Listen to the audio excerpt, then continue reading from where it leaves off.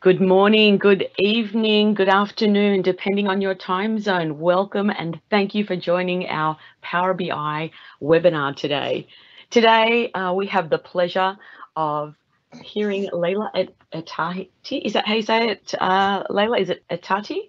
Yes, that's correct. Excellent, thank you. You know, I always try and be respectful with people's last names. Layla is one of my favorite women in tech, as most people know. And today she's going to be teaching us about creating automated form processing applications with AI Builder and Power Automate. Layla is with a great company called Radicad, and she is a data platform and AI MVP. She's a big deal. She's super smart. We love her. And I cannot wait for your webinar. Thank you so much, Layla, for helping us with this today. Oh, thank you. It's my pleasure always to present for the Microsoft Power BI team. So thanks so much, Kelly. So as Kelly mentioned, I'm Layla. I'm based in New Zealand, Auckland. So now is about 6 a.m. in the actually the next day. So here is Wednesday actually. So I'm going to talk about the doing the form processing on actually using that. So before first, let me go through the what we have about the doing the AI in Microsoft Power Automate and Power Apps, and actually how we can use them in combined with Power BI. Before June 2019, if you want to create the application with Microsoft Power Apps, that's actually a low code, no code tools for creating a smart application. So you can combine it with a cognitive services, Microsoft cognitive services to create. So these are the applications that I'm created. So as you see that I created computer vision that able to do the image tagging and able to take a picture from a sense and mention that what it can see in the picture. So this is my dog.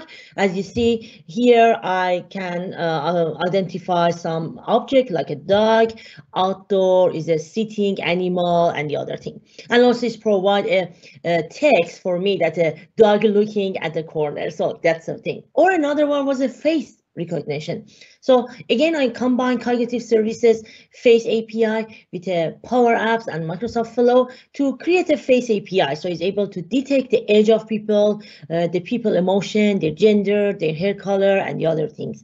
And the last one was a computer vision that actually is part of the OCR. So all of these tools is actually to create them. I need to actually first create a Microsoft Power Apps. Then I need to use Microsoft Power Automate. At that time we call it Flow. So to create that, I'm not saying it's a hard process, but it takes time. I need to connect my cognitive services. Sometimes it works, sometimes it's a bit tricky to set it up. I need to get a new API key for that and use some of the component here. But actually, after that, after 2019, something changed. So the changes that actually we have in from 2019 was about AI Builder. Many of you heard about AI Builder. It actually is a component for the embracing and having AI inside Microsoft Power Apps and Microsoft Power Automate. So before that, I need to actually back to the actually to the cognitive services website as you see here. I need to go to find the service that I want, for example, Vision, and then I'm going there, get the API key from there. So it's a really long process, and I need to pay for if I want to do actually for the longer one. But now these days with combination of the AI Builder with cognitive services, you do not need to actually pay extra and do lots of more coding to connect your cognitive services with apps and Power Automate. One of my good friend Eric Sowa that's actually created a really nice chart about the AI Builder. I know it's a bit outdated. It's back to the 4th of November. Definitely he has a more updated one. I need to get it from him. But it actually shows you the what features we have in AI Builder. So you can do prediction, you can do form processing, object detection, and some of them are available in Power Automate and also in Power Apps or in CDS and in different region. So I will definitely share the slides there so you can actually access that. Also check out his profile. He definitely has the image over there. So these are the main lists that we can do that. These are the main lists that of the AI builder tools that we have over there. So for example, we can do text classification. So what is text classification? Text classification is back to the, for example, you are an insurance company, you get lots of insurance claim these days because of the coronavirus. Maybe we face lots of interaction with the insurance companies and people want to kind of claim their insurance. So based on the labels that we have, for example, for insurance, for vehicle insurance, for company or content, so text classifier able to find that which document is related to which group. So it's actually help you to classify your text. Or another one that we have is object detection. For example, in this example, you can see I have 3 types of the green tea, one of rose, cinnamon, and mint. And using the object detection, I'm able to identify which of them is rose, cinnamon, and the other. So I'm training with different images in a different situation with a different color. And after that, is able to detect each of those tea. Another service that we have is text analytics. So we have text analytics already in Power BI. That's for sentiment, keyword extraction, and language detection. So now here also we have that one. So, and also form processing. So I'm not going to show all of them. That's a big list. I'm going to show you the form processing one. But before that, to access to the AI builder, you need to go to the Power Apps, Power Apps that actually access to the AI builder feature. So if you're going there and logging through that, you should see there is a sign here. You see the AI builder. I click on that. I have 2 options. I have build and existing model. I'm going through the build that actually shows me the list of the AI builder module that I have here. So from form processing that I'm going to talk about that very soon, object detection, prediction that we already have it in Power BI series, text classification, a really interesting one, business card reader. I actually use it when we going for a conference or think people exchange a business card. I actually have an application that I can take a picture of that business card and is automatically going to add to my Outlook. So I get the information from people and different things, keyword, language, sentiment analysis, and text recognition. So we are going to talk about form processing. So the process that I'm going to talk is actually one of our internal projects for organizing a conference. And that was about the time we ran SQL Saturday in New Zealand, in Auckland, in 10th of August 2019. I found that people are not really interested to fill out the online form, or it's very hard to share the link with them. They couldn't find it. So we go for a paper version. We put some of the paper in this format. It's a bit different that time, but this is kind of the same things. And we put that in each room and people start to write it. A session title, speaker name, and what they learned from the session. And as you see, it was handwritten. So the process that I'm using the AI builder was to actually scan all of that evaluation using the very good quality scanner, and I put it into the OneDrive. And then I use the Power Automate and also AI builder combination to each other.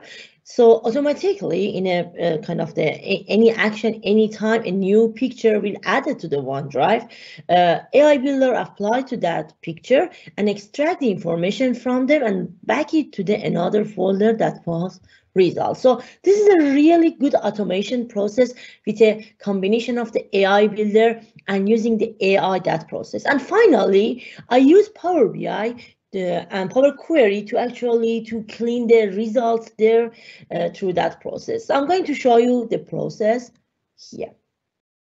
So first of all, what we need to do, we need to back to the AI builder. I'm going to click on form processing.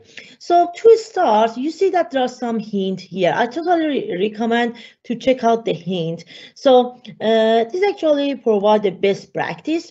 One of the best practice is they use the document with the same layout. So this is my actually sample form that I have. So all of them has the same layout. That means that all of them, for example, has a field, has 3 fields: session title, name, and what people learn. So this is the first hint that we need to actually to consider.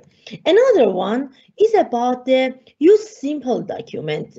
Still we need to kind of stick with the simple documents, and we shouldn't go for a very complex one with a complex table. And there was another one. Yep, use document with primarily text. So don't use document with lots of images or checkbox. I know that because this service use cognitive services. So if you just in the Google just search for Microsoft Cognitive is, and if you go through the vision, we have a form recognizer. So behind the scene is actually using this service. This service, I know that start to actually to detect the checkbox and the other things. Some of the checkbox is recognized, but it's still in Power Apps is not applicable. So it comes soon. I'm saying that if it's not check it that one, but it's definitely is come soon. The other one is actually each document should be a separate file. So for example, if you have a PDF, so it shouldn't be it should be a separate PDF file or separate image file. It shouldn't be attached to each other. So this is all good. I'm going to create a one. So AI build form processing. I'm going to create that one. It's better to be. And I'm going to create that one. So the first step that is going to ask me is to train the model. So behind the scene, there is a model. The model is actually needs some data, needs some images or PDF file to be trained. So that's why here is asking me about add document. You can load it from your SharePoint, from your blob storage. I'm going to load it from my local PC. So these are the documents. I get them. I upload all 6 documents here. It's take a while. And so it's actually behind the scene, there's a machine learning, there is a module that needs data to be personalized for your form.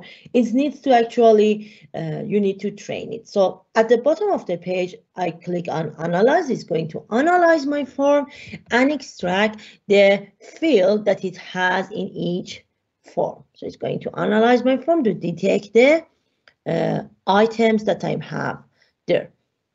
It takes a few minutes most of the time, but because it's a very simple one, it actually works. So the best practice for this process is to use different handwritten. So in my scenario, if you look at here, you see that it's kind of mine. All of them are mine handwritten. So I totally recommend to try different handwritten. And you see that it's not a really good handwriting. So you see this has some, for example, it's not really clear, but you will see that is really enough good to detect all of the actually sentence over there.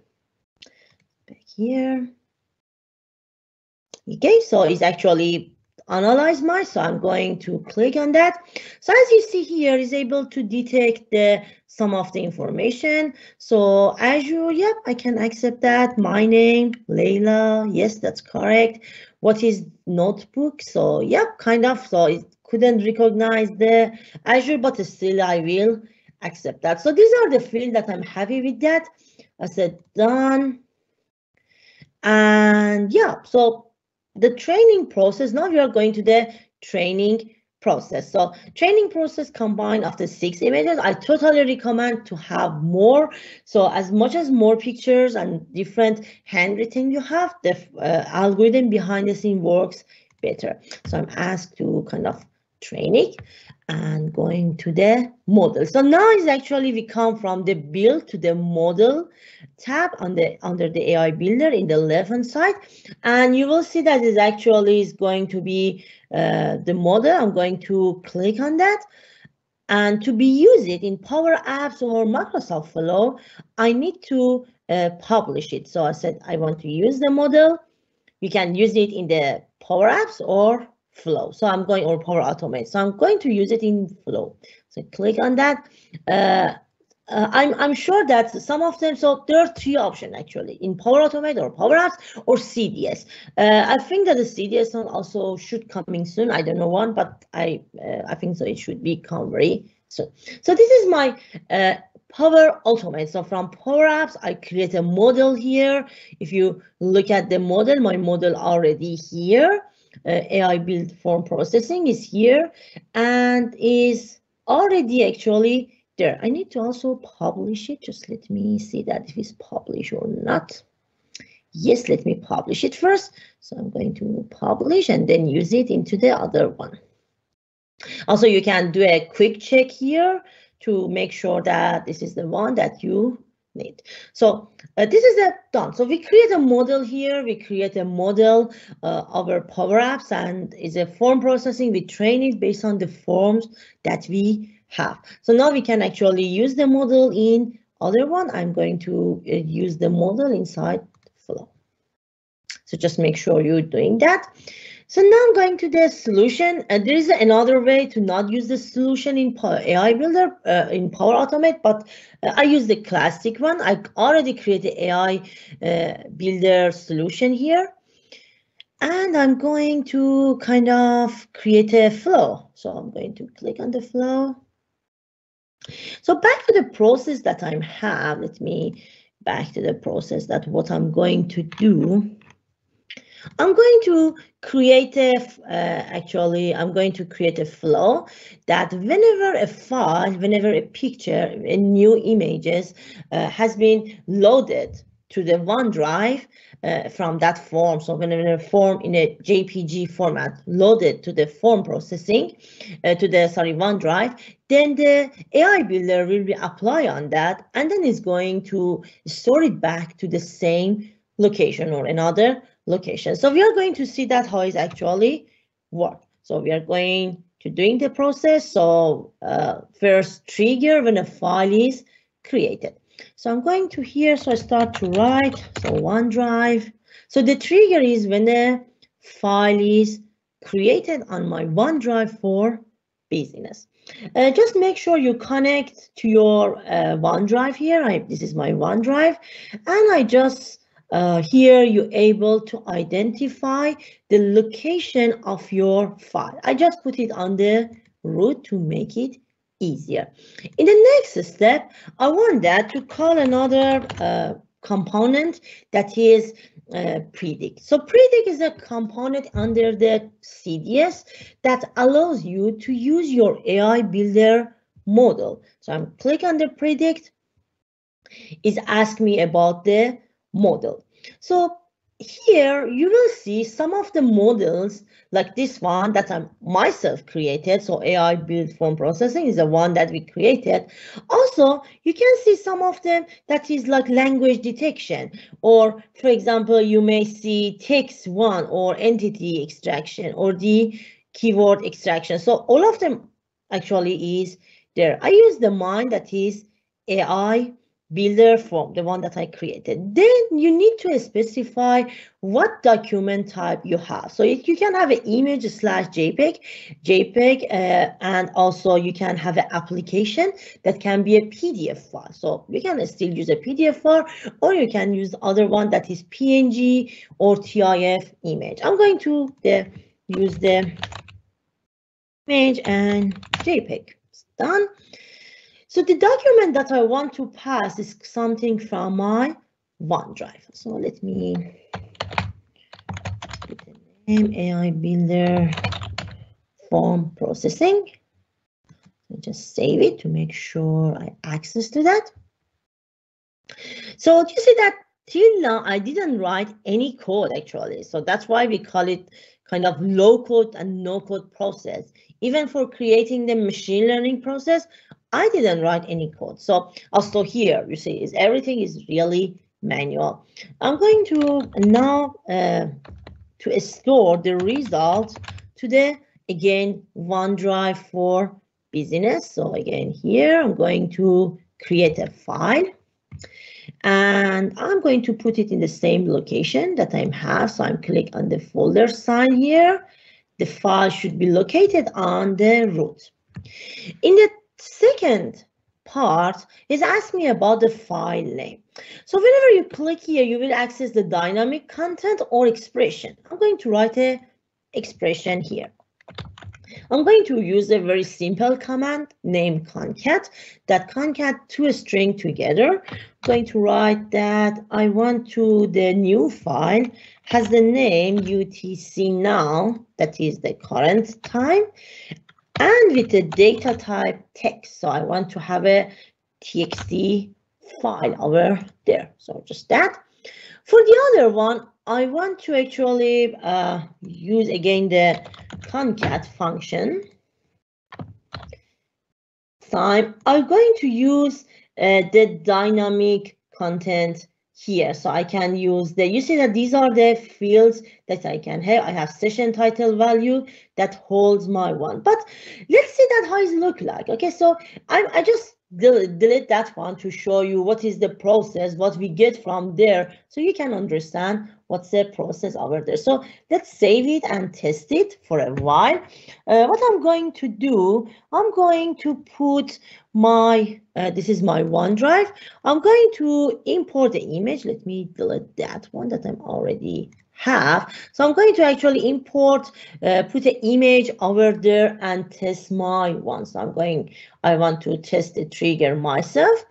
And at the same time, I'm going to upload the file to my OneDrive. So this is my OneDrive, and I'm going to test it. So actually this one should start to work if I don't write anything wrong. And it should give me the what is able to find under the form. So the form that I'm already uploaded is this one. Let me show you here. So this is a one, and I'm going to see that what's the result for that. So sometimes it takes a bit time to connect for the first time, and we see that. So just give me a second so we see that how it works. So this is a process of when it's running, actually is start to run, but we can actually check the actually the other thing. So for example, this is a previous one that I'm created. You can see the different process failed or test one here, and you can actually use it over there. So I just back to the solution to see that is it running. Hope we didn't get any error over there.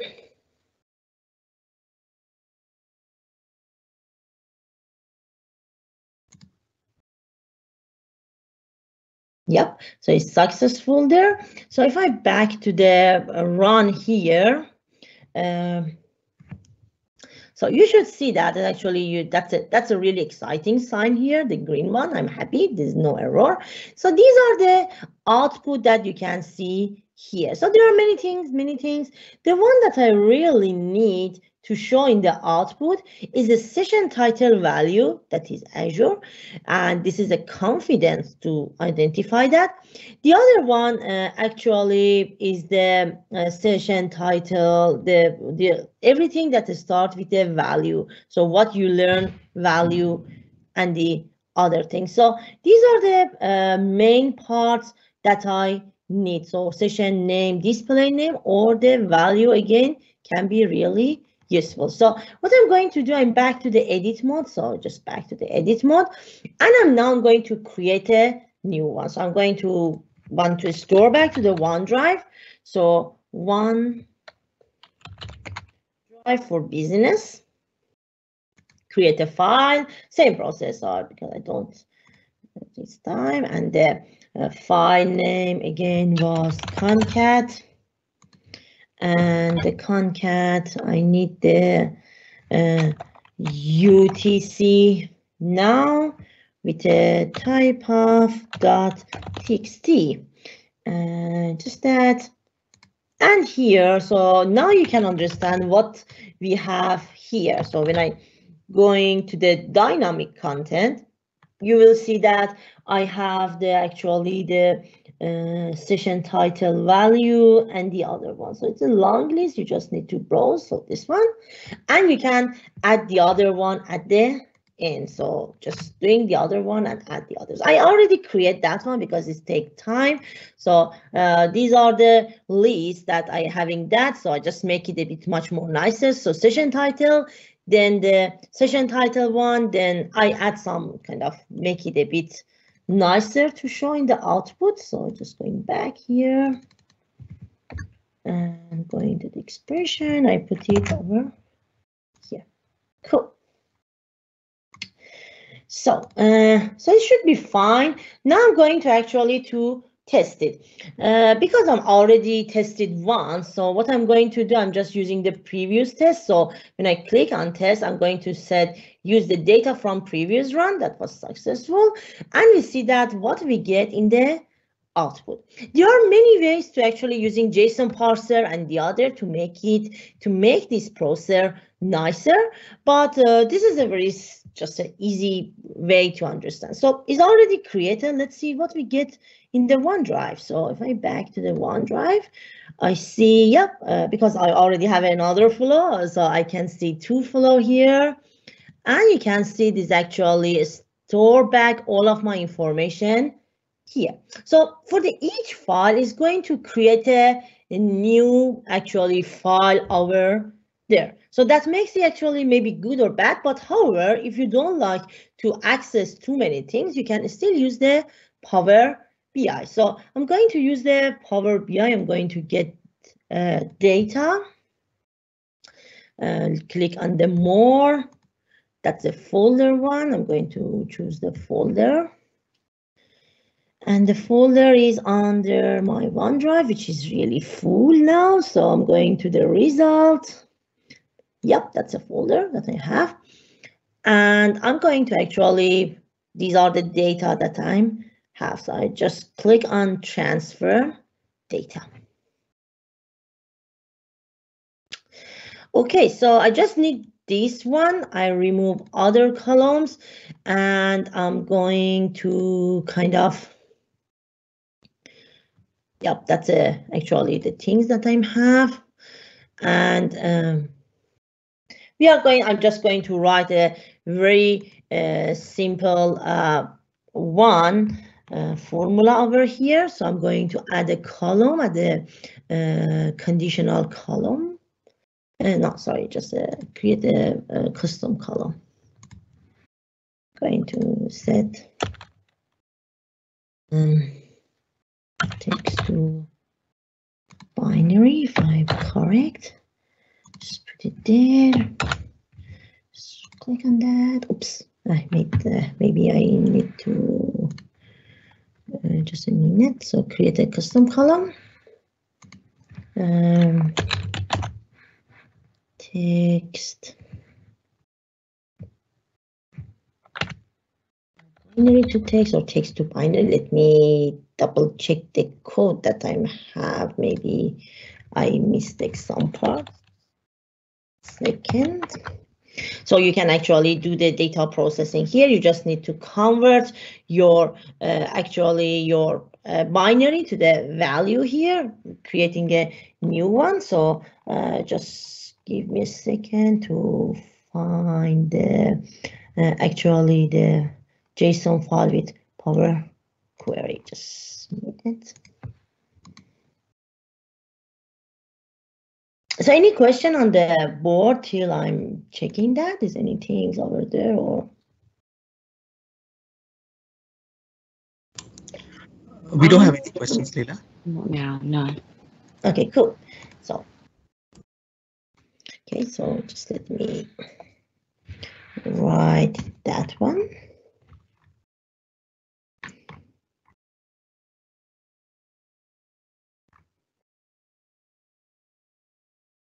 Okay, yeah, text from binary. Sorry, I just make a mistake. Text from binary. Yep, that's a from binary. And then I put the content here. And it should, yep. So that's a one. So I don't need this one. And this is actually all of the things that I have there. So this is Power Query. So you can do anything that you want. So what I'm going to do, I'm going to use the split by delimiter, and I'm going to set each occurrence of the column. Just make sure to change them. I don't need this one. So you can just kind of do lots of data transformation here. You can just split. I can say leftmost one. So this one becomes session title. And I don't need this one also. Just remove that. This one again, I can split based on the comma that I have. And it becomes speaker name. I don't need that one. And this one becomes what people learn. So it's actually, so from that process, from the written form, actually I come up with a I come up with this one, so I can show it a report or whatever. If there is a number about the rating, people do that. So you can actually bring it over here. So you see that how is actually this is easy to do the form processing. I try to put all of the steps that I've done, so from the concat and all of the formula and actually all of the process over here. So this is a very practical example of that, and you see that how actually you can use the form processing for actually extracting the data and see that how it actually works. So I think I just done this demo in 30 minutes without write that much code. I think the only code that I is just a code in the Power Query that was the text from binary one. The other was not really complex code. So back to the Power Apps, if I back to the Power Apps, I totally recommend to check the other models that we have. Some of them can be really useful. For example, the one that actually is really interesting for me, that's actually recently, one is a text recognition and is really actually very accurate. So to create that one, that's kind of a bit different. So if I back to the previous example that I have here, so I use actually the OCR one here. I wrote lots of code to access to that. Let me see if I have it here. No, not here. But actually, this one is able to extract the pictures, the text in the pictures there. So you see that MVP 2019, you can see here. But this one is actually, you don't need to write any code. You're just able to use it. So I said, I want to use it in the app, for example. Just use the is able to extract all of the things that it can see in the picture. So what I'm saying that because sometimes you don't have the proper actually form there, you have a specific image, but still you want to extract the text from the images that you have. So this is another one, but it's not a form processing. It's able to just extract the text in the images. So just wait a minute. So it's come. Just show it short. It's not the end-to-end demo, just to show the possibility. But I wrote a blog post about that, about end-to-end process that you can actually see that. So you see that there's a component named text recognizer that actually you can use it over there. Just take a bit second, a bit slow internet. Yep, it's coming. So you see that is actually give me something like this, and I'm let me run it. So I'm going to kind of bring a picture from my local one. So I'm going to put for example, let me put my business card, for example. So it's actually just an image of my business card, and you will see that if I hover my mouse, it's able to detect the process here. So I'm going to actually insert the, for example, label here. And I'm going to say I want to see the text recognizer dot, for example, selected text, and I'm going to run it. And let me bring another picture, like my driving license, maybe.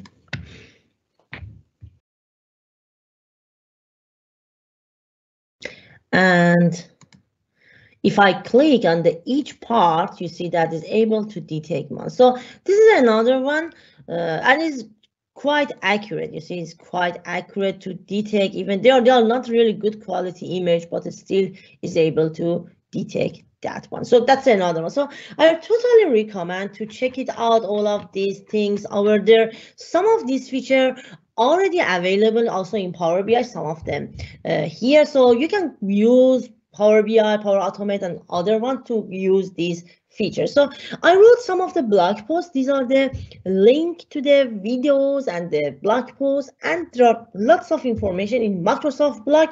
I totally recommend to check them out. And if you have any question, this is my email and this is my Twitter handle. So I really appreciate if you have any comments, if you're using these tools, you have any feedback. I really appreciate that. So yeah, this is all good from me. Any questions so far? No questions, Leila. Cool. No questions today, yeah. Awesome. So yeah, that's all good. So it's from me, and thanks so much. I hope that people enjoy it, and I know that some of you maybe watch it online, so I really appreciate. Just back to me after that. I just put it on my screen for the email, so everyone can see the email. And thanks so much, Kelly and Deepak, for the opportunity. Leila, thank you. That was exceptional, as usual. We really look forward to going through and putting all of those AI tips, tricks, and best practices into play. Oh, thank you. Thanks so much. Same. And thanks, Deepak, again. And my name is Kelly Kay from Power BI, and we thank you for joining us today.